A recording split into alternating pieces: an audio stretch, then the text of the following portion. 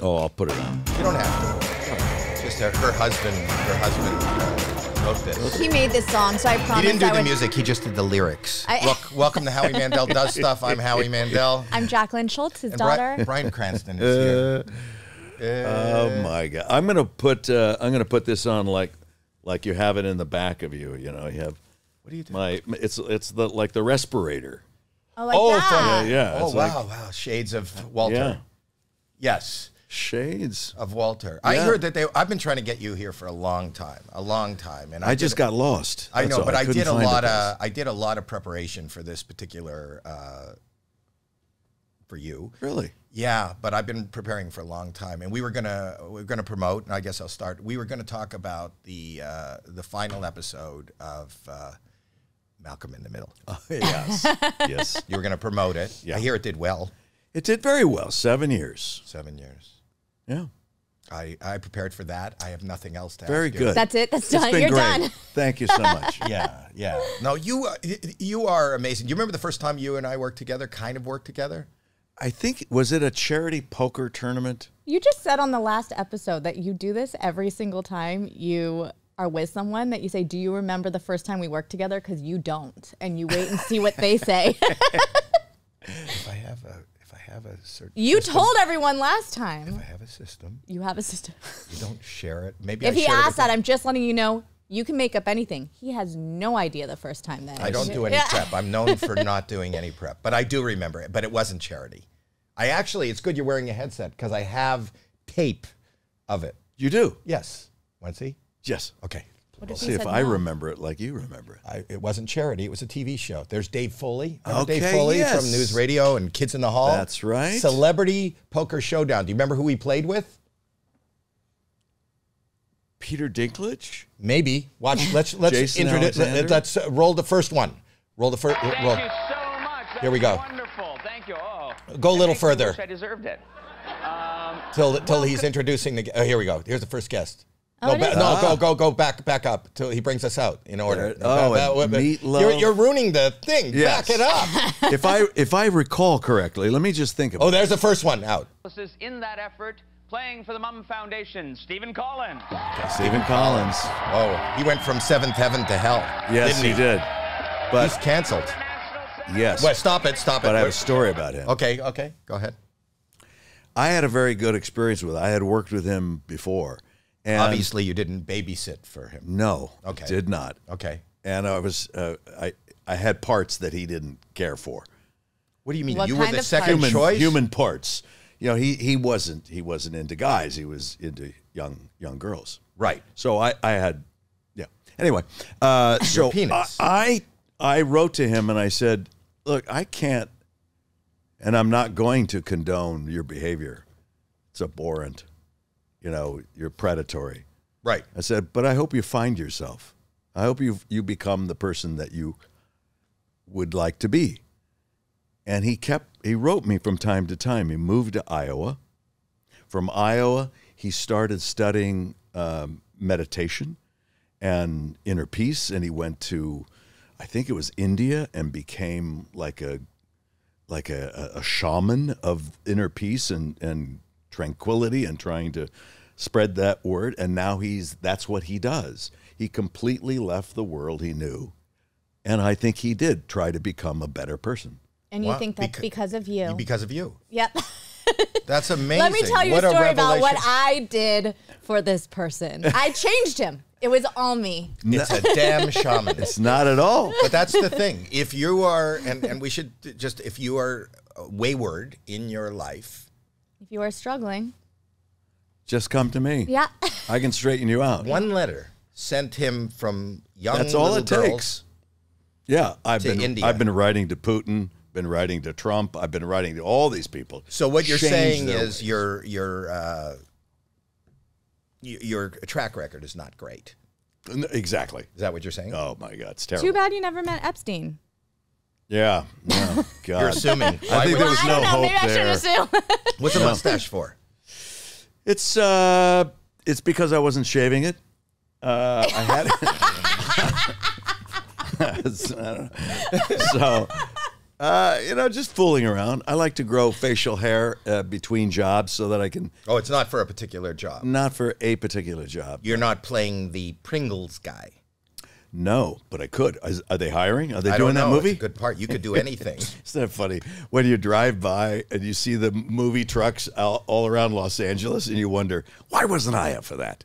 You don't even know what it is. It's a mayonnaise commercial. Isn't the Pringles ad that right now?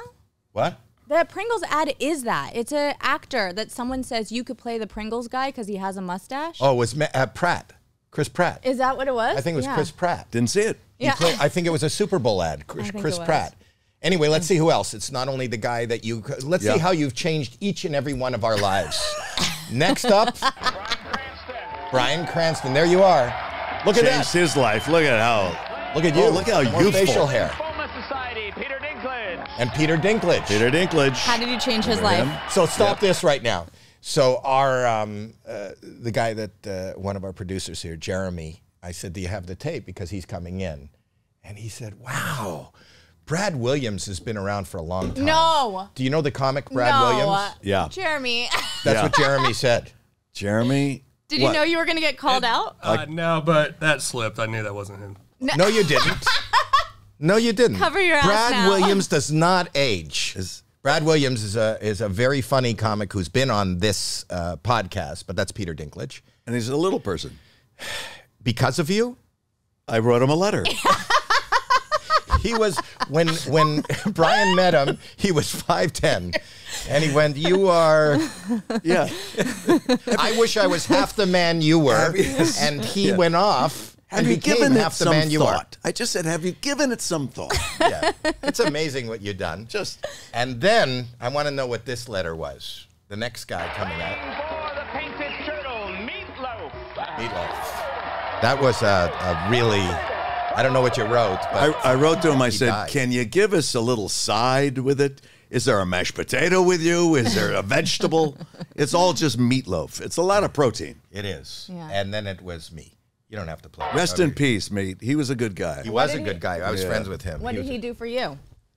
God. How did he make you the person you are today? He had seen me. This is great because you are, in my books, one of the finest actors of our generation. You really are, and I look up to you. I love everything you do. And I've watched just about everything you've done, and I think I told you that. And I said, "Do you have any advice?" Because I used to act. You know, I still would if you had me. But I was on St. Elsewhere. St. Elsewhere. And I will just say right now, I said, as an actor to pursue these parts, and based on your letter, I've gotten into podcasting. So without you, I wouldn't be here not doing anything considered scripted. a podcast? Yes. And here I am. Thank you. Working for free. So a shaman, a dwarf, and a podcaster, and a dead person. Walk all into a because bar. of you. All because people don't know how much The he has impact, cha- yeah. the impact that Bryan Cranston has. Just the reach is unbelievable. How is the mezcal going? Dos Hombres. Dos Hombres. Do you Dos know about Hombres. this? No. He has his own. We should put up a. Let's put up a him and his partner. I'll bring some in for you. What? Do you like mezcal? I don't You really don't drink, but drink. the fact that you were here and you didn't bring it. Oh, I'll write a letter.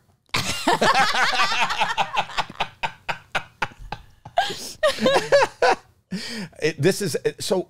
How does one launch an alcohol brand? You know, I don't really know. I'm outside of the realm of alcohol. I know what I know. My cursory. I'm Canadian. I don't know how to say anything, but I know that George Clooney has made Yeah. $1 billion. Yeah. Is that what drove you to? No, actually, what drove us to make Dos Hombres with Aaron Paul as the other hombre is that 3 years after the end of Breaking Bad, we missed seeing each other, and we don't play golf. Had we played golf, we wouldn't have a mezcal. Truly. Because, listen, when guys get together, they feel they have to justify it. Whereas women, who are so much more mature and smarter than we are, when you miss someone, you see someone, you go see them, and you don't feel you have to justify having lunch with someone or just being with them. But we do. Men feel like, well, are we going to watch the game? Are we going to play golf? Are we going to do a podcast? Are we going to go into business together? Are we going to we think in those terms? So you said, Aaron, I want to let's hang out. He said, not without a reason. Yes, exactly. We talked about maybe we can do something on stage or something. It was a little too early. 3 years after the end of Breaking Bad, so we needed to let the characters die. Let them get some distance. And so we thought, he said, what about mezcal? And I thought, now that is a terrible idea. And because when I was young in high school and college, I played poker with my friends, and we'd get together, and everyone you'd have a case of beer and a spirit every time we got together, once a month. And the spirit was a surprise to whoever was hosting. And one time it was a mezcal, and there was a dead worm at the bottom of this plastic bottle that cost $3.95. And it smelled like industrial carpet cleaner. And it tasted like industrial carpet cleaner. Painting a beautiful picture. Yes, I know. And it was repulsive. So when then decades later, he says, we should do a mezcal. I went back there and I went, that is just, no. But we went to a mezcal bar in New York City. We tasted a bunch. I got excited about it. I had no idea that I had shut out this whole spirit out of my life, and it's beautiful, so refined. The taste is fantastic. So we went down to Oaxaca, and we said let's set this up. And there are people who can give you tours if you're interested in entrepreneurship in that field, and so we did. And we toured around for a week. And every day we went out and we tried maybe a total of 90 to 100 different mezcals. And then... You don't drive home after that? No, we had a driver, yeah. Do you spit it out? Like if you're trying 90 mezcals? Yes. You just take a little sip and then you savor that it's either right or it's wrong. Set it aside, make your notes, take a bite of a cracker or something, and a sip of water, and then take another sip of something else. And it was usually too strong for me or too weak for Aaron. I like something that's inviting. I don't want to be attacked when I drink, but he loved a real peaty scotch that he said, I don't mind, being slapped around. I said, we can arrange that. You should write him a letter. I will write him. I will write him. It's a good callback. We're just going to bring that back anytime. Boom. There we go. I think you needed an excuse to hang out with me, and that's why you started this podcast. It was. That's very sweet. It was. She wouldn't see me during COVID because I'm in my 60s. You're right. And so she wouldn't see me, so we ended up... and because he's filthy. What? No, I'm just kidding. Maybe I didn't want to see you for me, not for you. That doesn't matter. But let's think... It's not about us. I know, the alcohol. Yeah, mezcal. But you go out... Wait, does all mezcal have the worm at the bottom? No. That was a marketing gimmick from a couple companies. They thought marketing gimmick? Yeah. Does yours have the worm at the bottom? No. We don't want to contaminate it. Imagine if you can't come up with a marketing gimmick for whatever you're selling? Like, who came up with, I don't know how we're going to... Let's put a dead worm. You should put, in some of them, just like a dead cricket. I don't want anything dead in the bottle because put them in live and then let well, that's what happens. Nature take its course. But okay, the point is that you guys are walking. When you went around and you were tasting and making notes, was it with the intent of creating your own? If we found something that we both loved, doesn't it exist? Or you were allowed to take a taste and then give them a note to, you know what this needs? It needs a little more.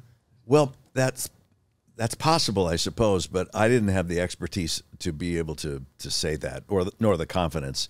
I was new to it, and I was learning as we were going. So, Aaron, had he done this? No. So you're both new to it. You don't know what you're doing. You're just new going off your... Yeah, you got feelings about it. And so we kept looking and looking and looking, and it was always too harsh for me or too weak for him, and it was like a Goldilocks. We weren't finding it. But over the course of the week, we started coming closer to the middle. He started realizing, well, maybe I don't want to be attacked so harshly.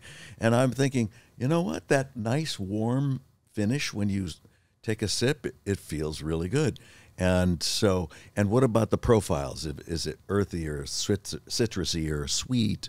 And so we had to find something that was right for us, and we found Dos Hombres. Yeah.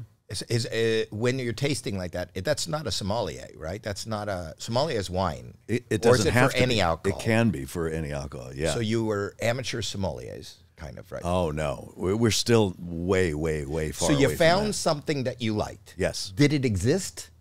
Well, artisans, the mezcaleros, as they're called down in Mexico, they are artisans and they make their art. Artisans or moonshiners? No, they're artisans. They're allowed and it's legal and they can make it anywhere they really? want. Oh, yeah. Yeah. So, okay, so you found one that you liked. Right. And we talked to him, and his name is Gregorio Velasco, and we said, we love this. This is the only one that we ever agreed on. And we talked to him, and he was excited about it because what they do, when we go to a street fair, you see people who make jewelry, and they make candles, and they make cookies, and they make whatever. So do mezcaleros. They make their mezcal, and they take it to market, and they hope that someone will find it and pay them for it, and they usually sell it off in big barrels. And they're called mezcaleros. Yeah. I wish I knew that. Yeah. I wish I knew that you when I do. was single. You know that now. No, but I'm married and happy. How would that help you if you were single? I just think that if you walked into a bar and you met a young lady and she said, "What do you do?" I go, "I'm a mezcalero." I just think it sounds cool. You make mescaline, or something they think maybe. Why do we always have to go back to like Breaking Bad-ish? Because it's in the DNA. It is. So, okay, so now you say to him, you like it. We like it. Let's do business. This is a beautiful little town, San Luis del Rio. There's one landline telephone. There's no cell service. It rings on a post in the middle of town. And the responsibility of the residents there are, if they are walking by, whoever's close it rings, you answer it. Hola, momento. And you put it up on a hook, and you go get the person that they're calling for. That's amazing. That's teamwork. Is there a picture of this place? Oh, yeah, there's plenty of pictures. What's it called? So it's San Luis del Rio. It's up San on Luis del Rio. Yeah, it's on our website. It's on your website? That's on our website, yeah. The website is what? DosHombres.com. DosHombres.com. Yeah. And the second responsibility is whoever is passing by, if they see the phone up on the hook, they want to see, is someone on it? If not, hang it back up so someone else can call. Where we make Dos Hombres, there's no electricity. So There's you don't no say, like, running is water. Gregorio there? Of course he's here. He's here. We bought him a satellite phone because we needed to get in touch with him at any given time. Oh, my gosh. So so once you say you want to go into business, he's already making. He's already That's making. him? That's Greg. Yes, that's Gregorio. That's there, yeah. Gregorio. And Yeah. so, but he's not bottling it. So your business is really packaging and selling what it is And he does. bringing it to the United States. So He must be stoked that you found him then and gave the publicity You're his to. savior. I mean, you've done No. more for Gregorio than No. you did for Stephen Collins. I think so. Babe, But it's hitting the jackpot because there's a lot of people out there that are making alcohol and Yes. stuff, and then you happen to stumble upon this one that you love yeah. and agreed to boost it with you and publicity and packaging and stuff. Otherwise, that may not have happened. So It's the that's first time he's ever had a brand in his family. Mm-hmm. He's a third generation mezcalero. His son will be a fourth. And he's never had a brand before. But 6 months into it, on his birthday, Aaron and I realized that without Gregorio, we have no business. So we called him up and wished him a happy birthday and gave him serious stock in the company. So he's. Did he cry? Now he did. In fact, the last time we go down at least once a year, and the last time he said he doesn't speak any English, he said something, and then we looked to our translator, and he said he thinks he's dreaming, that what he's involved in right now is like a dream. And so How does he ramp up to, I would imagine, from what he was doing pre? Right. Well, no one owns the land, but they're all land leases. So anytime a mezcalero needs more farming land, they just lease more and more land. That's What is already what goes into making this? I don't know what do you farm? It's an agave plant called an espadín, which is Spanish. Agave, like the sweetener? Yeah, but an agave plant. There's about 35 different varietals of agave that you can make mezcal from. And espadín is one of them. It's probably the hardiest. You can farm it. It's very durable, heat, bug resistant. It does really well, and very farmable. And it's what is the basis of Dos Hombres. How He's long been does doing this since he was 8 years old. Oh yeah, this is it. And when he turns 50 in about another 6 years, I believe it is, he's going to retire. At 50, he retires, and his son will take over. His son is now 16. It's not mandated, but it's just part of their culture because he works 7 days a week. We keep saying we want to send you and your wife to Mexico City for a little vacation. Stay in a hotel. We want to, and he goes. He's very thankful. He does, and he enjoys it, but he gets back to work. So we're very grateful about his work How many ethic, people work on this process? We have about 50 to 60 people now in Oaxaca, Mexico. Was it a big investment? Yeah. Aaron and I personally invested. We didn't have any company start us out. We invested our own money in it. In fact, to this day, how much does it cost to start something like that? Millions. Yeah. So up until this time, this guy was just, you infused millions of dollars, which is unheard of. And what does that take him, like what more, does he have to produce much more than he's ever produced? Yeah. Did he buy land and expand? Again, You just said he leased the land. they He has leased to the land. lease They just lease more land, and it brought more commerce to the area. It's great, and we're a company. I believe in capitalism, but I don't believe in greedy capitalism. I don't understand that I want it all and none for anybody else. I love to share it. I've been very fortunate in our life, and so we have an initiative where we sell merch on our site, and 100% of everything that we sell there goes back to that little town. So we'll put a link. There'll be a link at the bottom of this. Oh, those are cool. Yeah, that's it's cool. great. And so we have already, they've asked, the first thing they asked for is clean drinking water, something that we all take for granted, but they don't because they have the river, but they don't have drinking water. So they have to take their big plastic 5-gallon tanks and go to a place and they had a filtration system, but it was mediocre. So we put in a state-of-the-art filtration plant that now everyone comes to, not just from their village, but other villages around. And they come and they fill up their 5-gallon tanks and they hoist it back to their homes for their drinking water. Wow. I'm buying some of this stuff. This stuff is cool. This is really, really cool. Like I know you have a mezcal. I didn't know that there was all these reverberations, which are good for humanity. And that's, we'll definitely put a link in your, now. Why doesn't our merch look like that? We don't have mezcal. Oh, yeah. And the truth of the matter is, if you buy a shirt from us or whatever, we'll go get a glass of water, but nobody else. We're not really helping anybody. We're not. We can. Let's think of who to help. I don't really care about that. Dad. No, is that wrong? Yeah. Yeah, it's terribly wrong. That's why I have guests I'm gonna write on a to letter. Yeah, right on. You'll change me. Boy. And next time it'll just be you, and I'll be in India, being a shaman. Okay. But okay, so you started this. It's about 2 years old. It seems like. No, it'll be 5 years old in July. No, it seems about 2 years old. I did my research. Did your research? Well, the truth is, You're I'm wrong. No. I've been trying to get him on the podcast for 3 years, and that's what my research said, and I'm sticking to my research. So is it profitable? Yes. We haven't made any profit on this whatsoever. Because so what are you basing it being profitable on? Because we're selling a lot. We're now the number 5 mezcal out there in less than 5 years.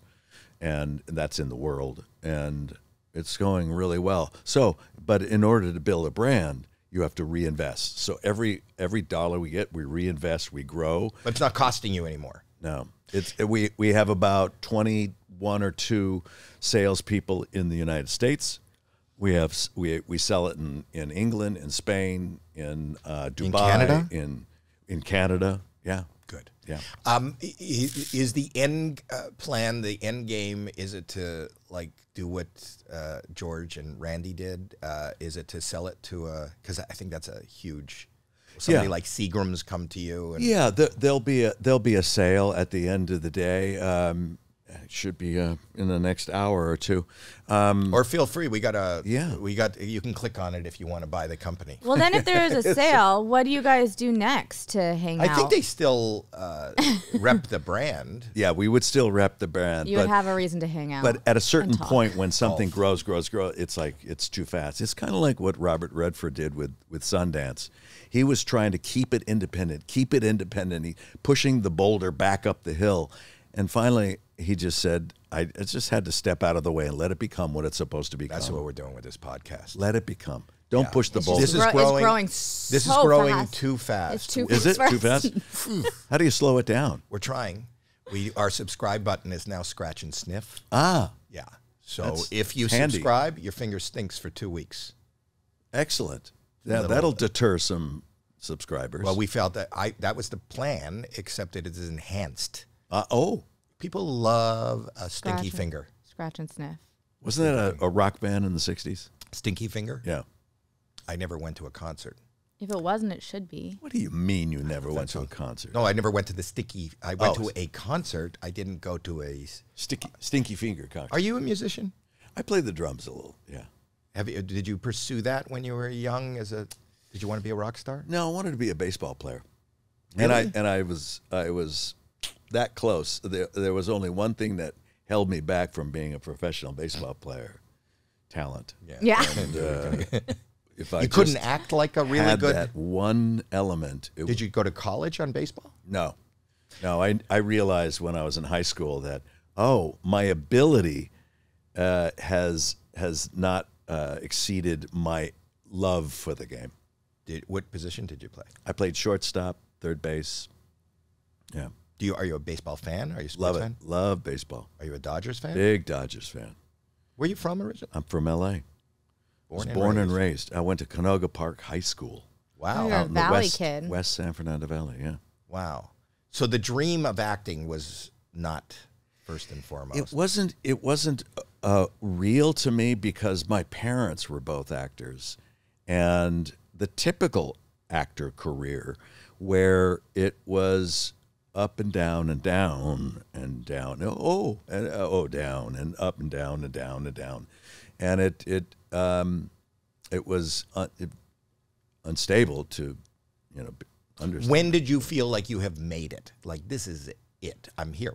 I felt that I made it when I was 25 years old, and I had been working professionally off and on when I was 23 for 2 years. So when I was 25, I got hired on a soap opera in New York, and I had to move from here to New York. And it wasn't necessarily the job itself. There was just something, it felt like I crossed a threshold that I felt like, oh, I can do this, and I can do this for a living. And that has been my most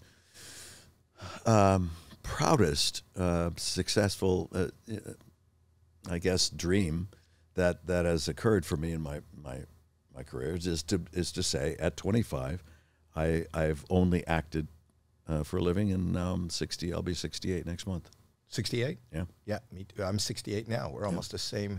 You're tall for your age, though, right? I'm tall for my age. No? I don't. I've shrunk a little bit. I used to be 6 foot. Now I'm like 5'11". I used to be 6'4". Wow.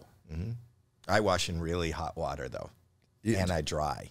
Yes. If I would just let myself out to dry. Air dry. If Air you're just dry. air dry, then I'm air dried. Yeah. Put you on the line. But you are amazing. Do you adhere to a?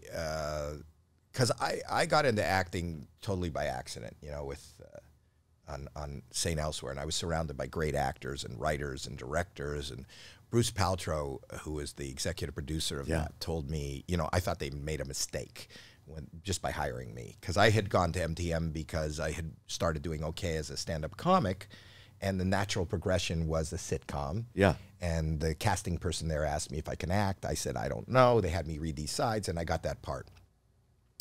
But I've never been to acting school. He said, this is the best acting school. Did you study acting? Or, like, you are so fucking good at every character. I mean, you don't have. There's not a Bryan Cranston lane. You know, there's a lot of actors that we all love. Which is crazy because I feel like most actors get stuck in one lane. Usually they're known as like one character and they can't really pivot, or like the audience won't let them pivot. And that hasn't been the case for you.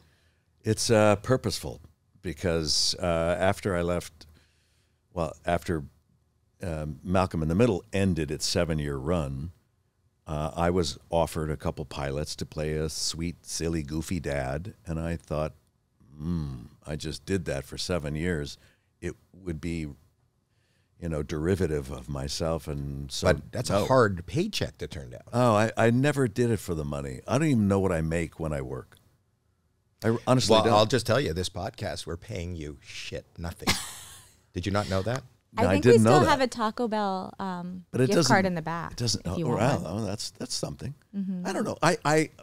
But you are a responsible husband and father. Yes, I am. And homeowner. So you would say no to work, regardless of how much it was. If somebody's offering you, you knew that you were getting paid steadily. Right, but if you were on a network show for 7 years and you haven't saved enough money to sustain you for quite a while, you're spending too much. You know I that have to say, though, you're an oddity for doing that. I don't know that I am. Am I? You think? I think most people in our business and in sports and any form of entertainment are. I think most people. I don't think we learn enough in this country about economics. And I think when people think they have a check and they see something they want to buy, they buy it, and they don't know. I've always, from day one, had the fear that this is all going to go away tomorrow, and that every job is my last job. At this point, I don't care anymore. No. But I did. You're talking about, how old were you at the end of Malcolm in the Middle? Oh, I was 47, 48. See, so when I started Malcolm, I was 40, and I think because of that, I had learned, okay, what's important to me? I have a wife, a child, a house. I have responsibilities, so I'm not going to spend anything. I was very frugal, and I saved it. I always like that. But I think you don't know that that's an oddity. You don't know that people in their 40s, just anybody outside of the business, they want to buy a house. And they go to their accountant and they say, how much can I afford? Right. Or how much is a mortgage? Or how much? They don't even understand, and they don't teach that in education. And I think more prevalent in our business, where I think people are even more frivolous and less cognizant of, somebody's on a show, they buy a big house, they buy nice cars. I was on St. Elsewhere. I watched the first 2 episodes of St. Elsewhere on a black and white used TV that I had bought. I love that story. It was not a long story, but it was a great story. I thought there might be something more to that. No, that's it. No, that's it. That's the end. It's a short story. You still have that TV? I have some black and white TVs. I don't have he doesn't get rid of anything. He has TVs all over his house that do not even turn on at all. I'm a hoarder. Yeah. Are you? I kind of am. The reason you're sitting Can here. you not tell by this office? Warehouse came out of, I this know. is all the shit my wife won't let me bring home. Okay, but this is a great facility. Thank you. You have all the fun stuff that any boy man would love to have. You are a boy man. I am a boy man. I love technology. It sounds similar. You were saying you didn't want to take certain roles because you didn't want to go into the same role that you just did, but you had the same similar fear about even Deal or No Deal, right? Like you didn't want to take that role because of where it would put you. So it's just I didn't want to be a game show host because I wanted to continue doing stand-up and comedy. It's the same kind of thing. But you have this breadth of lighthearted comedy to incredible, dark, relatable paths. I mean, there aren't a lot of actors that have treaded the same path as you, and where everybody, and she said it's us, the audience, there's no question. It's within 2 minutes of meeting whatever your character, whether you're the judge, whether you're Walter White, I forget the name of the character on Malcolm in the Middle. What was your character? Hal. Hal. Whatever Hal is, it's just accepted. Whereas I've seen other actors who I love, and I saw them in a role, and I'm going, you know, it takes a minute. They'll get me. You're right there in that second. I buy. That's not Bryan. I've never seen Bryan. That's the best compliment you can give me. I know. It really is, because I You're welcome. love that. You're welcome. Good night, everybody. Because I really want to be able to do that. Interestingly, the more you work, the harder that is. Why? Well, because you go, well, no, that's too much like that character, and that's too much like. So you have to keep looking, you know, pick up every rock to find little idiosyncrasies that could fit a different character that is unique. And so the more you work, the harder that is to find, because you're using them up.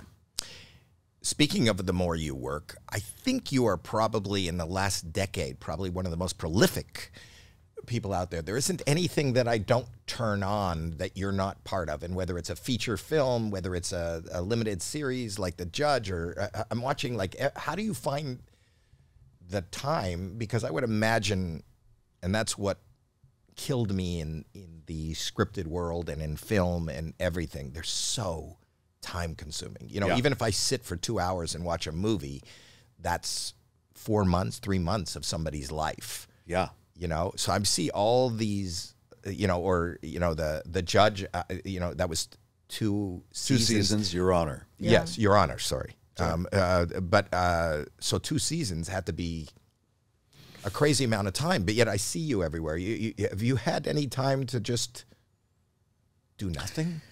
I don't do nothing well, and I'm starting to learn how to do that. You know, if you don't have any money when you're a kid, and but you do learn a work ethic that you hold on to, and if you get opportunity, oh, there it is.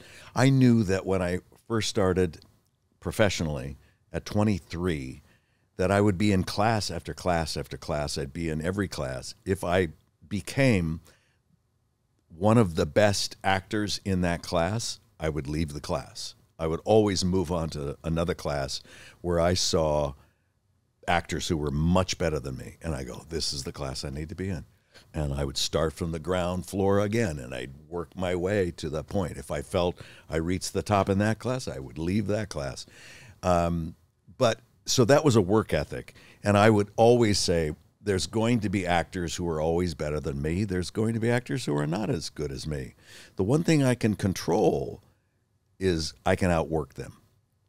So when I had a waiter's job, I would work every weekend, every shift on weekends. So I had my weekdays clear to audition and go to class. And I didn't care about parties. I'm like, let's go. I'm on this track. You said you had no money and you started. Weren't your parents successful? No. No. I mean, they met. Betty White had a television show called Life with Elizabeth, and they met on that show, and they were in their 20s. And I have a videotape of their episodes. And to see your parents in their 20s with great postures and youthfulness and energy, and is that on YouTube? Yeah. What's it? So I'm going to see if I can pull it up. What is it called? It's called Life with Elizabeth. And what episode? Are they episode- called the Cranstons? With the Cranstons? No. It's something about the neighbors. At least one of the episodes that they did together. Life with Elizabeth. Betty White, Life with Betty White, Elizabeth, Life and with the Elizabeth. Neighbors episode. Yeah. Oh, there's the Life show. with Elizabeth. And they met on this show? And they met on that show in 1951 or 52. Are your parents alive? No. Oh, No. sorry. Thankfully. No. I'm just teasing. Did you have a good relationship with your? I had a challenging relationship with both of them. Really? Yeah. My dad was very driven by ego, and he was going to be a star actor, not just an actor, but a star. For whatever it takes, that's what I'm going to be. And I think it drove him a little nuts. He had affairs. He left the family. I didn't see my father from the time I was 11 to the time I was 22 years old. I didn't see him. Oh, my gosh. Right? So my mother, who was a sweet, fun, really attractive woman, but she was rather immature and naive. And having her be deserted by him broke her. She couldn't function. And so she started drinking, and drinking heavily, and became an alcoholic. And so she was absent emotionally, but I was with her physically under her roof. I didn't know where my dad was. And we're just there. But she had no connection with me intellectually, personally. She never knew what my grades were, what I was doing in school, what I was planning afterward. You know, it depends on how much I wanted her to know about my life is how much she knew about my life. How does one come from this and end up so, you seem, I don't know you really, you seem to have an anchor. You know, I mean, we need our parents. You need me. That's what you've told me. You have to keep reminding her. I'm very important to you. And you seem very involved and a good parent and husband to your daughter. I know you work with Yes. your daughter. She's a fine actress Yeah. also. Did your parents get to see any of your success? Yes. Was he jealous of it? There may have been some of that, but he quickly pivoted to trying to operate alongside me. You know, here, hand me scripts. Can you get that to your agent? And here he's constantly trying to P.T. Barnum it and get in some way, somehow on his own. Oh, that might be it. Well, that's Betty. That's Betty, but... that's Del Moore. There he is. There he is? That's your father? That's my dad. Wow. Not him. The one The one on the telephone. Go back a bit. On the Go telephone. back a bit. Yeah. There, that guy. Yeah. Let's play that for a second. That's my father. He's got a high voice, and I didn't even recognize it. You know, for fun, for free. Unless, of course, maybe they're good enough to be paid for them. Well, we wondered if you'd be good enough to listen to the jingles before Uncle Hubert listened to the jingles. I don't even recognize the way he speaks. No? It's so weird. No. He was 27 or 28 years old. Wow. Yeah. What an interesting... And then later, that's my mom. That's my mother and my father right there. Wow. Before they were married. She is a pretty lady. She's very pretty. And it was fun, and they had energy and excitement, and it kind of made me sad watching that because I know what happened to them, and it was... Were they married here, or is this what they met on? Is this how they... I think the story is that they met on this show, or else my dad had the role first, and he was dating her and brought her on. You know, it's like, do you know someone in those days? You know, sure, yeah, she's good, okay. And so that's what they did. You come from good-looking stock. Oh my goodness! Do you have siblings? Yeah, I have an older brother and a younger sister. Did they go into the business? No, neither one did. Are you close with them? Yes, very close. And I think in what you were inferring before is that parents, I think is how I reconcile this whole thing. Parents are always teaching you something, and in the best of possibilities, it's what they hope you to become, a good person, an honest person. But there are some times when parents will teach you what not to do and what not to be. And I think I witnessed enough of their behavior in what not to do. I watched my father go off the deep end in that and get involved in extramarital affairs and probably drugs, and my mother becoming an alcoholic. And it's like, what a waste. Look at those two. They're babies. Did it make you nervous to start your own family? No. No? No, because I couldn't imagine not being with my daughter. Was your wife an actress? She was. Right. We met on an episode of Airwolf. Let's find that. Those years ago. Airwolf, do you know which episode that is? How about him now? Is that Jan Michael Vincent? Yeah, he's gone. He's gone. But did you see him? It was like he deteriorated. Jan was, we worked on the Queen Mary on Airwolf. That's the part I remember, but I don't know what the name of the. But Bryan Cranston, Airwolf. You only did that one. Oh yeah, that's right. Yeah, Bryan Cranston, Airwolf. That's how the kids look up things these days. Yeah, we have this thing called Goggle. That's Is it Goggle? Is it Goggle, Yeah. guys? Yep. Yeah. Just goggle it. I'll goggle it. I was reading before you came in. I said, "Is that you?" No. Oh, that's me. that's you. I had this harebrained scheme to kidnap these ladies for some reason. I don't even know why. And one of You're the ladies saying in the show, not just in Not life. in real life. Well, I wanted to be authentic, so in real life I did it so that I can say I had experience. And then one of the ladies that I kidnapped has become my wife. Let's see, where is she? Is that one of the ladies you kidnapped? No, With it's the in name the- Stockholm tags? syndrome. She's Is on it the back. Stockholm You didn't syndrome? think anything would go wrong here. No, we had a plan. We had a plan. You had a plan. I want to find somebody to marry. Just a simple kidnapping. It's a simple kidnapping. How do you deliver that without laughing? This is supposed to be just a simple. It's so true, man. I look at that. It's like, oh my God. But that's what I said about your acting. I Horrible. believe everything you say. This was just supposed to be a simple kidnapping. You're making it so difficult. Why are you resisting? Why are you? Is it? Are we going to see her? Is she here? Yeah, Now, she's. look, friend, I had nothing to do with that. If anybody get killed on the outside, it's because of you, not me. Now, look, friend, you just take it easy. Now, look, Just friend. wait. Can I ask you something? If you have an eye patch, doesn't it go on the inside of the glasses? The guy that you're talking to. It doesn't matter. Oh, that's it? That was it. I don't know. Guys, is that guess- it? You could talk to Yeah, me. she's in there somewhere. Okay. We're looking. It's supposed to be a simple search for a kidnapped victim. On Goggle. On Goggle. You speaking of simple kidnapping, that reminded me. I was just scrolling through to see if there was any news on you, and I guess you did a revelation on Jesse Tyler Ferguson's podcast that you were once thought of as a possible murder suspect. That's true. Yeah, we don't have to rehash that, but he worked at a place with his brother. It was your brother. You worked at a place with your brother. Sounds like you're rehashing it. She's got a point. The owner disappeared, and then he had left anyway, so they looked at him. But the reason I'm bringing that up is because this weekend I had a similar.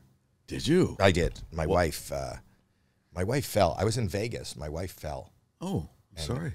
Well, happens. She fell and hit her head and her face and her forehead. She had the stitches in her forehead. You saw her. Glue on her forehead. They glued it. But I called 911. This is the middle of the night. She got up to go to the bathroom. She fell. There was blood all over the floor. I picked her up. I put her in the bed. I got all these towels. No, but it kind of related to the story that you have. And I put towels, and there was blood and everything. And then I called down to the front desk, and I go, I got to call 911, because I didn't know how to call from the room. I figured they would call. And they did. But then they came up and they started taking like crime scene photos. First of all, my wife is incessantly all night long watching like Snapped and all those. I don't know what that is. True crime. True crime. The husband always did it. That was on the TV. They come up to the room. My wife, there's blood all over the room. My wife is bleeding. Her face is cut open.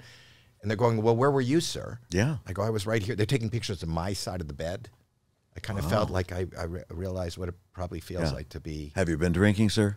What were you in an argument? And then my wife, who thinks she has an amazing sense of humor, when she came back, her whole face is swollen and black and closed. And we go back to the hotel after we left the hospital, and we're opening the door. Another couple comes out of their room, and she goes, as they pass, she goes, I promise I'll be a good girl, Howie. I will never do that again. And that's not fun. Yeah. But when you got, when did you realize that you were a suspect? And was there any length of time where you were being? Yeah. There was an APB put out on my brother and I. Did you know that? Like this is hindsight. We didn't know that. So, but at the time when there was an APB and you got, they found you, or had they found the guy before they found you? They found the suspect a couple suspects. It was a guy named Peter Wong, and he was a cook at this restaurant that my brother and I worked at, and he was a miserable human being. No matter how kind you may be or patient, he was awful. And everybody who Is worked, he dead? He's dead. You shouldn't speak ill of the dead. Oh, come on. Peter Wong, you could speak ill of. He was a miserable human being. And so we'd talk about, how would you kill Peter? I'd probably chop him up and put him in his own wok. You would talk about that? Yeah, we would talk. And it said, what about you? I think I'd hang him upside down and gut him and then strip him. You know, I mean, we'd all joke about how we'd do away with him because he was It was supposed to be just a simple murder. It was supposed to be just a simple murder. It's like kidnapping. Go ahead. So people heard you saying this. It was everybody saying. All the waiters were all saying, just trying to release ourselves from this torment. And all of a sudden, he disappears. At the same time, the season was coming to an end. We were going to leave, and my brother and I take off on our motorcycles, and we're going to go up all the way up north and explore. And Peter disappears. Well, Peter used to go to the dog trail. This is in Daytona Beach, Florida. And he used to bring a wad of cash with him. He'd have a wad of cash. Go up to the window. Bop, bop, bop, bop. Here's $400 on that dog and this one. Yeah. And someone caught that attention, and it was a honey trap. So a nice, attractive young lady started flirting with him, and he was like, oh, well, this is nice. And she invited him back to her place, at which point he was clubbed, taken all his money, dumped into the trunk of a car, and of an abandoned car, apparently, and that was it. They didn't know what happened to him. The homicide detectives discover him, and they go, oh, he's dumped in the back of a car. And who is he? And they identify his car. They find out where he works. They go in. My brother and I had left maybe 4 days ago. Perfect. And they come in and they say, Peter Wong has been murdered. And we're like, oh, my God. Is there anybody here who talked about possibly harming Peter in any way? I was like, well, yeah. And we were joking. Anybody who's not here anymore, who's not in town. Well, the Cranston brothers are, and so they gave the description of our motorcycles and where we were heading, and that's truly a case of being in the Wong place at the right time. Wow. I'm going to write a letter. Yeah. Wow. Just thought of that. Yeah. Isn't that amazing? Yeah. But it is. My son almost had a similar thing. Oh, really? Yeah, there was this actress who liked my son, and when he was younger, my son's right here. Alex, do you remember this story? I almost got implicated too. Yeah, of course I remember the story. You were almost arrested. Can I mention her name? Yeah, she's talked about it before. She's talked about it before. Scout. Yep. Okay. What's her full name? Scout Taylor Compton. Scout Taylor Compton. You know, have you ever worked with her? She's in like the star of like the Halloween movies. She's a horror, a scream. She liked him at the time that they were friends and close. She ran away from home. Oh. And she was a minor, and they knew that he had contact with her because there was postings of them being together, and the FBI started searching her out. I think they found plane tickets, and she wasn't with him, but they were calling my son. The FBI were calling my son to find. But here's the thing. My son had gotten into, what is that, skateboarding? Skateboarding. Skateboarding and BMXing, yeah. Wait, but they were following you without you knowing No. Right? Let me tell the whole story. No. He got into off-road. We didn't know. He got into off-road skateboarding, where he would go down hills and stuff. Streets. I bought him a skateboard.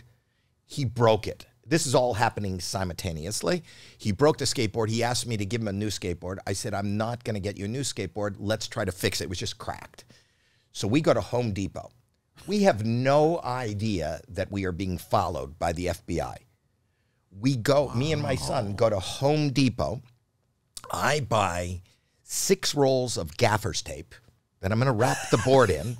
And he said he wants to make moguls to jump in the paths. So we buy 2 shovels and 6 rolls of gaffer's tape. It was duct tape. Okay.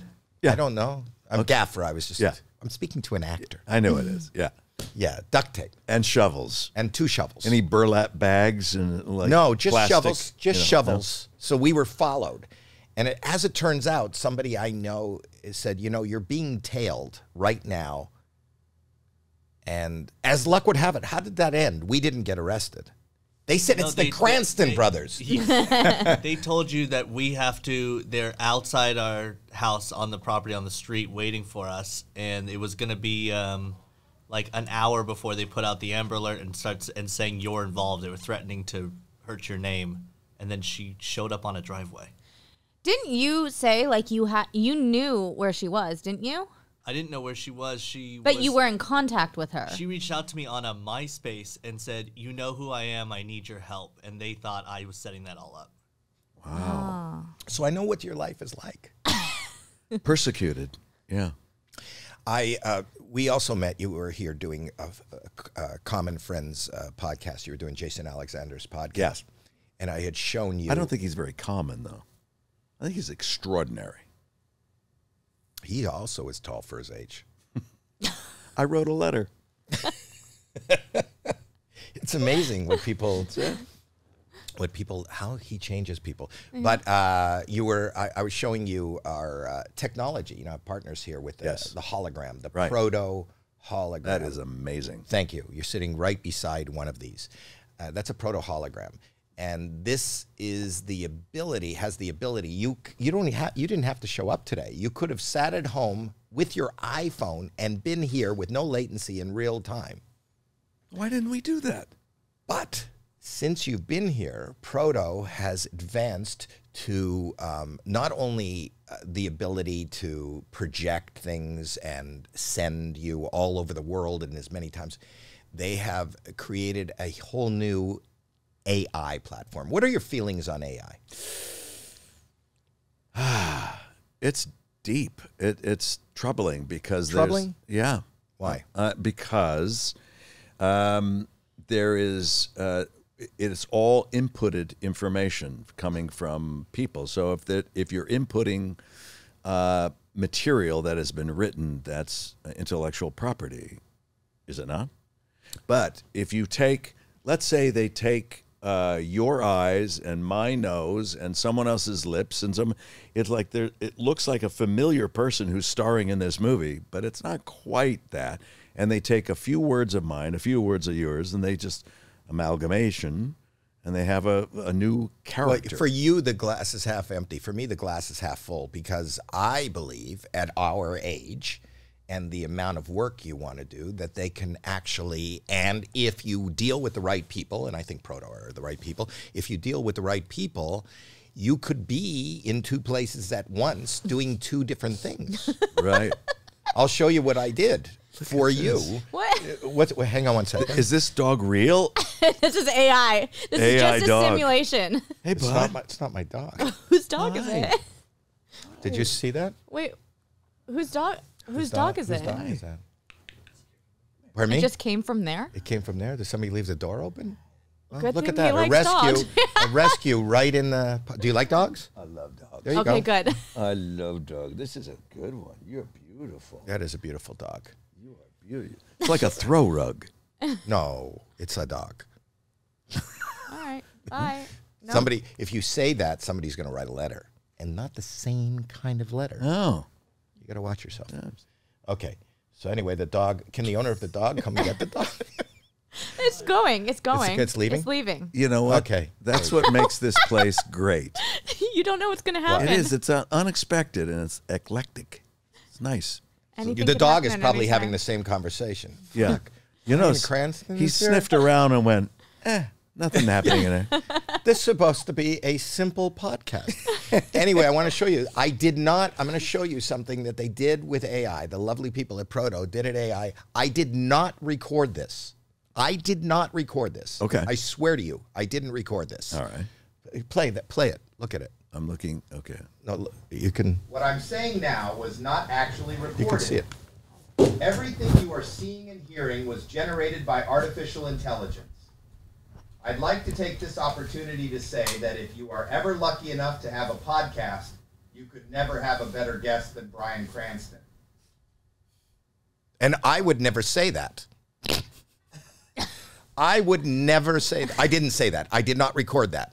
That was made. And I could do that in any language with my voice anywhere in the world. Watch this. Do we have it in Japanese?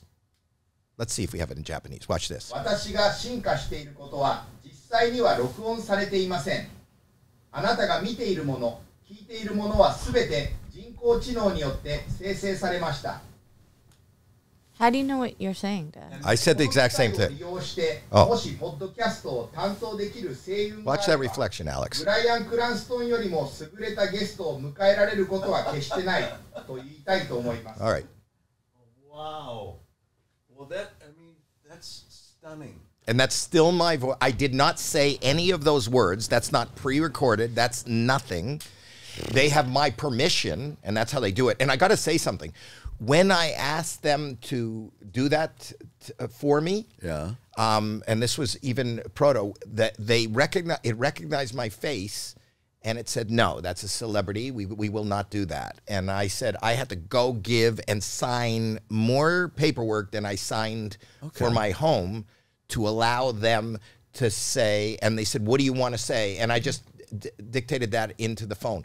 Any language all over the world seamlessly in any time. So if you're doing, even if you're doing a movie, you know, or doing any of your series, the ability to have your character with your voice speaking in another language, speaking in a but any of these series could be played all over Asia and whatever.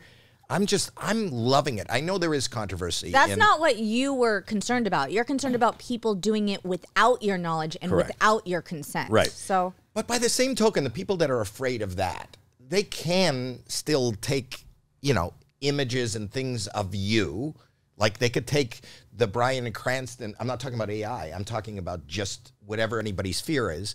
I could take that character that was on Airwolf somehow and generate that, and then you have to identify and go, that was me. Or by the same token, if AI is writing something, you got to go, oh, that's, but you have a case. If you can identify and show that's yours, that's what people are doing all the time in music. They're sampling music and saying, I didn't. Yeah. But as long as you have good control and you understand, and but that is the problem, isn't it? You're trusting on human beings to do the right thing. But with everything, we in this business have given our images and our voices to everything. They could use, I know that I have, and I would imagine you even more, have been associated with products that I'm not associated with, that I didn't sign off on. Right. In other countries, I have seen my image, and even in this country, I've seen my image on brands, and I have nothing to, I'm not getting any money for it, and I have nothing, and I have had legal cease and desists. Right. So that happens anyhow. So when you can at least control, you know, it's that company, and you know, and you make a deal and you trust these people. I just think the ability for us in our late 60s to continue to be prevalent, to continue to be someplace I'm not, and doing, I sanction that. It can be a blessing. It could be, everything could be a nightmare. And it's always considered there's a ripple effect to everything. Right? Everything. Everything. You get a driver's license, you get a car, you're driving 2 tons of steel, you could kill somebody. You know, it's not as safe as sitting here in the room. You get into a car, it's dangerous, and shit can happen to you and others. Right. So any piece of technology can have a negativity. Yeah, I'm leery about it. I mean, even in the language bit, we have language studies all around the world. People are trained to learn languages. Right. That would all go away. Everybody who is involved in interpreting languages, teaching language in schools and colleges and all over the world, that industry stops. I looked at a magazine last summer that was shown to me. Said, take a look at this magazine. There was 2 very handsome models, one man, one woman, doing the requisite positions on a horseback, and you could buy the shoes or the boots, and having coffee, and you could buy her bag or his sweater or whatever. And I'm going, yeah, what am I? These two people do not exist. This is an AI layout, and you could never tell it was not real. So I will say to you, and I'm just being devil's advocate here, Yeah. somebody prompted this. That job didn't exist. Somebody prompted whatever imagery they needed. Right. So that didn't exist. It's like saying, like, the people, there were factories, 100 years ago that were making steam engines. Or the steam engine industry is gone because we have, combustible engines. Yeah, I get that argument. So what I'm saying is those two models that don't exist. But I would imagine more than two models and the photographer, the person that is sitting at a computer designing whatever it is didn't exist. So now there's a new job. I mean, we have to embrace technology and future. It's just it's another side. I mean, I can see all the negativity. Yeah. I understand all the negativity. When I saw this, I'm not trying to sell you anything. When I saw this, I went, "Oh my God, I can now at this point in my life in my 60s, my thought, I can embrace an audience that would never know who I am. I want to maybe do my act in Japanese and see if that works. And now I could hit a club in Japan and do a stand-up act in Japan where I couldn't even dream of doing that. Are you actually planning that now? Yes. I want to do that. And maybe in every other country. Comedy is hard because comedy is it's more than just words, or there is me and Heidi Klum often discuss it. Heidi Klum is a very smart lady and really good business person. But sometimes on AGT, she gets a reputation for not getting the comics. American comedy is right, different but than, irony is it's a really irony is a big thing in American in humor, our humor. Yeah. It doesn't translate their own sometimes irony. She'll say, but he said that. I go, yeah, but that's why it's funny, because he meant that. When that's not your first language, right, you take verbatim what somebody says. Right. That's like The Office. When you look at the two different versions of The Office, the comedy in those two different versions of The Office are very different. Yeah.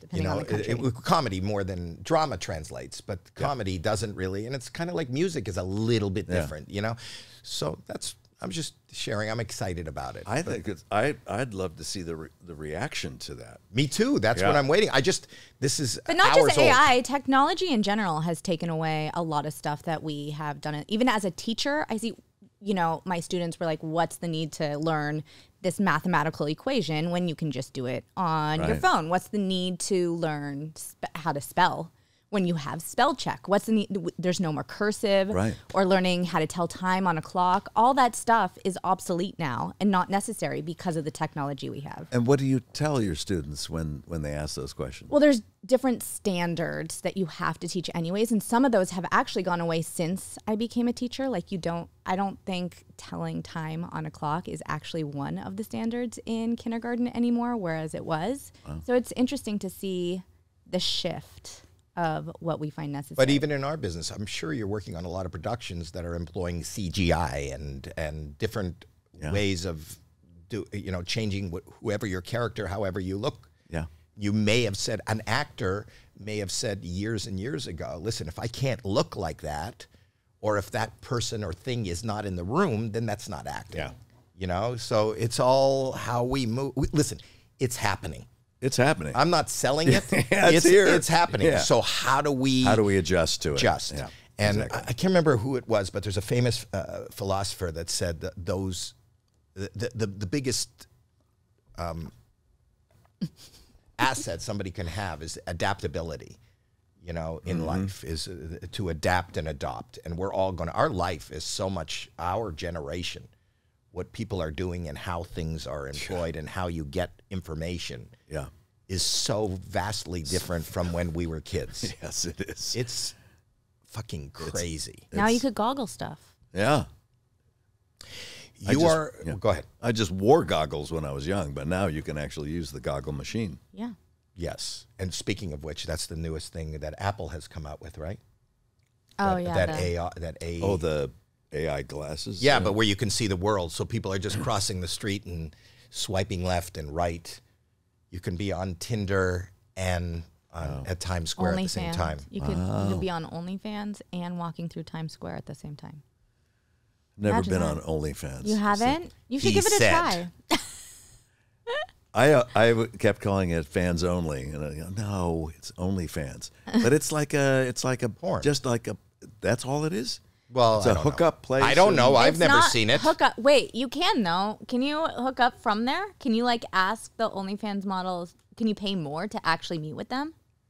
Wasn't there? We had a. Nobody's guy on the answering. phone. I promised somebody back there knows. Can you pay to meet them? Go ahead. Oh, my son. It's my son. Can't anybody else answer besides my son? It depends on if they want to. You could. Part of what OnlyFans is the chats are what they're making the most money off of. So you pay to chat with that model. How much would you? What's an average price of There's actors and actresses that are on there. He's talking to you. Go ahead. Answer his question. I don't know that answer. Liar. Alex. Liar. Be honest. I don't know. Do you know how much the chats usually are on? How much is Denise Richards' chat? You can go up. Yeah, Denise Richards does it with her daughter. You know that? I don't think together. Do they do it together? No, I think they have Denise separate Richards ones. and her daughter. You know who that is, right? She's I know, married to, but their daughter is Was. Charlie Sheen's daughter. Oh, okay. Right? Isn't it Charlie Yeah. Sheen's daughter? Yeah. And so they go on this, It's a mother-daughter thing. and they, and so This was just supposed to be A a simple porn. But are they doing something like that together? I don't think it's together. I think she asked if people would be interested in them doing something together and got a lot of heat for it. And so I don't think they do it together, Weird. but they both have their own. That's her daughter. That's a collaboration. They're collaborating. No, Weird Denise Richards slammed for collaborating. Oh, she did collaborate. I'm just collaborating with my daughter. That's it. Is that what the kids are calling it these days? Yeah, I'm just collaborating with my daughter in our underpants. We're collaborating. No, we're not. Not the way they. Oh, look at. She's very pretty. Is that the daughter? Yeah, she's the very blonde? pretty. Well, Denise is very pretty. Oh my gosh! Wait, who is that? Denise. Denise and her daughter. How much would you pay for that? Is that a bad question? He doesn't want to answer that. No, we're trying to get some heat on this. Anyway, you have been amazing. We have. You should write Denise a letter. I'll write her a Oh letter. yeah, you could change.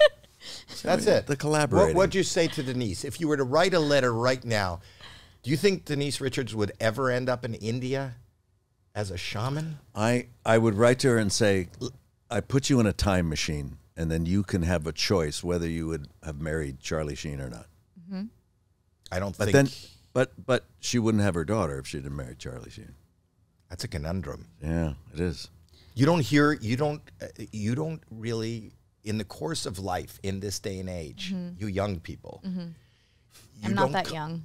You're not, but a lot of people are. Yeah. They don't have conundrums. Like, you don't hear that anymore. You don't hear a kid going, "How was your day?" Oof, did I have a conundrum? Yes. And years ago, we were in the car, and my wife and I were talking about a song that we heard during our honeymoon that reminded us of our honeymoon. Right. And we're going, what's it? It went something like this. That it had the thing, and we're trying to figure it out. My daughter's saying, "Hey, I'll look it up. I'll look it up."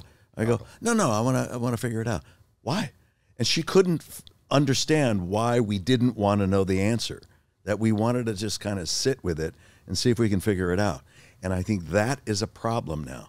That kids, younger generations, they don't necessarily know how to problem solve. No. They know where to go to problem solve. Right. But if they didn't have the device, could they do it on their own? Could they manage? Could they figure it out? The kids today, You don't understand. I know. We sound like old people. You don't know. How would you find your way somewhere too? I know. Without it's Waze everything on or your Google phone. Maps. We had MapQuest where you had to like print it out, but you don't didn't even have. You don't understand the joy in being lost. Yeah. Yeah, there is. We used to get lost. Why have a conundrum when you can Shazam? What the hell was Shazam? going on? I don't even think Shazam is a Here's thing a anymore. question. Is it? Do you know each other's It is? phone Okay. number? I know. Yeah, I know his. You want to know it? I'll tell you right now. No. Don't give out my fucking phone number. I don't know hers. Yeah, it is. You don't know mine? Isn't that amazing? Right. You don't Jackie. know mine? What? I've had the same one since you got me a phone. You don't know mine? No, it's Jackie. Aren't you? If I press Jackie, don't I talk to you? Yes. You don't know my number. Jackie is your number. Do you know Alex's? Do you know any of your kids? No. Why does it always have to go? Who do you like better? Yeah. That's what she was testing right there. That's what you're sending us down a weird road. Do you know any of your kids' phone No. numbers? Liar. I know Brian's. Yeah, because we back and forth. Best friends. all the time. But this is what I'm saying is that when we were young, you either knew the number or you didn't have it. You don't. Know. You have to memorize it. You didn't have a Rolodex? But you realize how this conversation that you and I are having right now, how shitty that is to young people that are like, nothing sounds good. Like, it's not, you're reminiscing, you know, me and my wife, there used to be a time when we didn't know shit. And we didn't have a place to look it up. Where are those good times? Yeah. There was a time where you had to memorize everybody's phone number. I remember you also. Look what you're missing out on. They got into a fight. I had a boyfriend at the time that was starting his own business, and the business name he came up with started with a Y in front. And they're like, why would you do that? You're going to be last in the yellow pages. You're going to be last. No one's going to be able to find you. You start with an A, and that was your argument. That wasn't the argument. That was the argument. No. Yeah. The company was, you can have your way with my girlfriend. No. Which was a problem. You don't start that with a Y. But anyway, we want to plug the mezcal, right? So cool. you can go to that. You can go to that. We have that, right? LosHombres.com. LosHombres.com. I'm buying merch right And after not only, this. even if you don't drink, people go there, get the merch, and you're buying fresh water for the townspeople. That we've already done that. We're working on a medical facility in the town now. They didn't have one. They didn't have a. What happens if somebody gets sick there? They have to put them in a car and drive them about 3 hours to the hospital. So now we're going to have a nurse come in once a month, teach them CPR, nutrition ideas, do some blood work on people, and also teach them first aid, how to put on splints, how to properly bandage something. Because if they get hurt, regardless if they work for us or not, doesn't matter, it's for everyone, they have to be able to know the triage. So doing the good work. It's not about the alcohol. It's not about, you're doing the good work. And you're a good man, buddy. You are. This is the longest Can I've I ever... ask, as a huge fan, is this never, I know I watched the spinoffs, but not coming back? Breaking Bad? Breaking Bad? No, I'm dead, aren't I? Not, but like, maybe, right? At the end, it was a kind of a maybe. I think we played it out. Aw, darn. Okay. Thank you, though, Jackie. I appreciate Your Honor, that. though, Your is Honor, coming back. Your Honor might. There's a possibility. That was amazing. Fingers Your crossed. Honor might. Everybody was great in that. It was fun. What a great cast. it Did you was produce good. that? I did. You're a good producer. Yeah, I enjoy that part of it too. You want to have some say in the hiring, who you're putting around you. One more question before I go. So if you haven't watched Your Honor, you got to watch Your Honor. But it is an incredibly, and what blew me away even more, it was probably my favorite series of the year when I watched the first, and then when I heard that there was another series coming out, when there's going to be another season, I'll be honest, I was a little disappointed because I feel like they're just cashing in on this great thing. They're just like, no, it's enough. I always feel like they do too much. I agree with you. You know? So I went, I don't want to watch it. I don't want to watch it. And a friend watched it and said, no, you got to, Howie, you got to watch it. And it was even better. It held it, and it was even better. And the end of the first season, without giving anything away, it felt like you tied every bow that you could possibly tie. Yeah. And then the fact that we could still live with all those great characters. You know, it's not like any other show where they'll have new characters or a new location. In that same location, with that same, based on that same storyline, how you could take it another level. So now I trust you. If there's going to be a season 3, I'm going to be the first one clicking on it. Well, thank you. Is it being written right now? Yeah, it's being considered right now, and so we're hoping, because I talked to the writer, he came up with a great concept. What's his name? His name is Joey Hartstone. Joey Hartstone is brilliant. And he came up with a really, really good idea, and I gave him notes in it. You know, that's the way it should be. We constantly trying to make it better. And collaborative, like the Denise Richards and her daughter. It's very collaborative. Yeah. I get it. They're the same. Yeah. Yeah. Exactly. Like that. But I cannot wait to watch anything you do, Thank you, you're amazing, and I can't thank you enough, because I don't know anybody busier just to show up to this and talk to us. I think you're great. I think you are. You're right. You're right. I know. When you're right, you're right. He knows. He knows.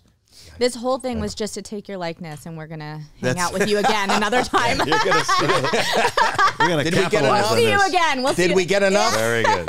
We got enough? Thank you. And also subscribe. Make your fingers stink.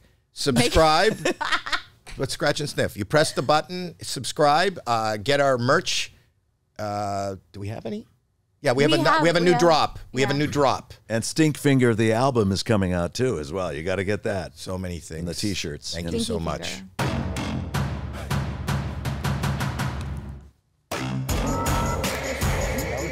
You're great. You're having fun? Yeah. This is how many episodes have we done? Like 200?